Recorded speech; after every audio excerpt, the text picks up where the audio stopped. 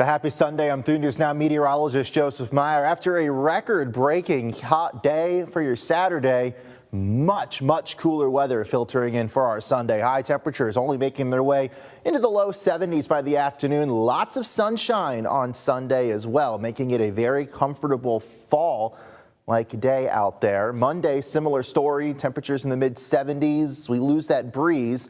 Look at our overnight lows. Sunday night and a Monday morning, we're dropping down into the low 40s. Areas outside of Omaha, particularly over western Iowa, northeast Nebraska, probably waking up, starting our work week in the upper 30s on Monday morning. But we do start to warm back up yet again Tuesday, up towards 81. We're back into the mid to upper 80s by the middle to latter part of the week.